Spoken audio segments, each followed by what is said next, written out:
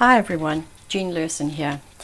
So we've all been cooped up at home in this trying time, and for me I tried to use the time fruitfully by experimenting, loosening up exercises, doing some abstracts, and in fact I was really enjoying doing the abstracts, and I wanted to show you something I did. I should have videoed this and didn't, but I will do a demonstration for you, and I just want to warn you in advance that the demonstration I do is completely silent because I thought it was recording and something happened to my microphone and it just conked out on me. So you'll see the demonstration, and if I have time I'll do a voiceover, but otherwise you'll just see the demonstration. Now I like the textures, and this, I think the sky is a little too bland, so I think this needs cropping. So whenever I do a painting that I'm not 100% happy with, I always see if I can crop it first. So I'm going to take some different size mats and just see what we can do here. Now this isn't going to work because it puts the horizon slap in the middle of the painting, and that's not a good idea, and I really don't want to make it all sky because the sky is less interesting than the texture down here. So I'm going to take a smaller mat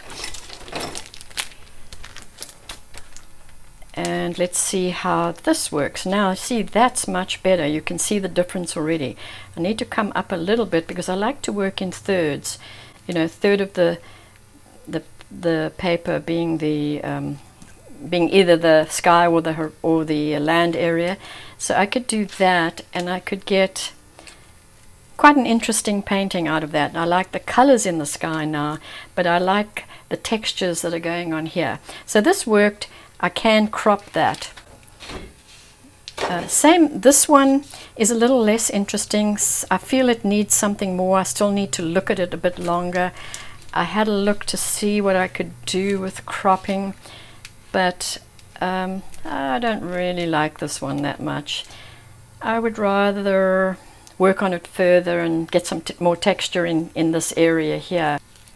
So as I said, I'm going to do a demonstration for you of an abstract landscape. If I have time to do voiceover, I will, but it's pretty self-explanatory anyway. I always list the materials I use with links to where you can purchase them below the video, so if you're interested, that's where you'll find the list of materials. So let's get started. So I'm using a long vertical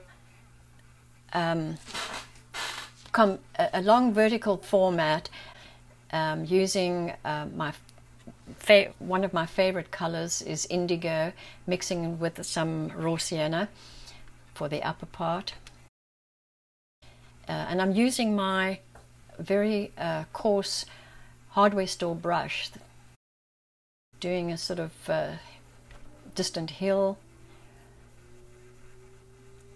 adding some raw sienna,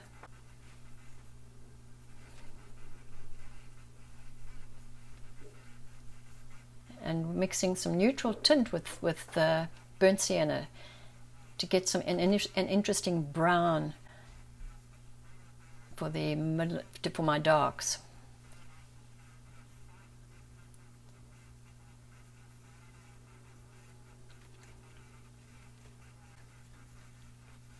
I'm going to add some acrylic sepia ink to create some more texture down below, and I'm going to add into that some granulation medium.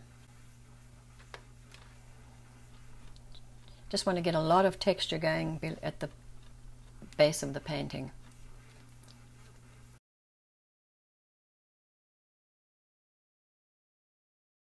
Now I feel the upper area needs some texture also, so I got a blue watercolor pencil and dipped it in my bucket and just created some lines.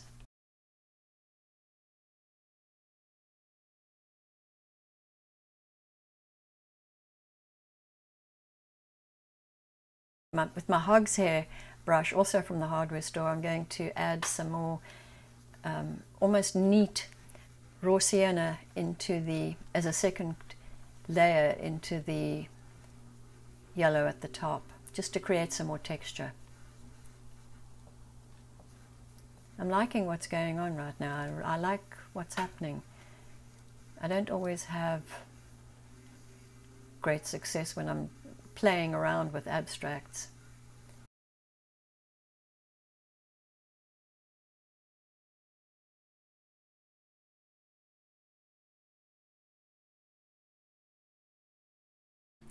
Well, I'm quite happy with how that turned out. I love the textures here that were created down here. If I had it to do over, I probably wouldn't do such a large dark area there. But all in all, I'm fairly happy with that. And I'm happy with this one, putting the, I think this is a 9x7 matte on it. Get fairly decent painting.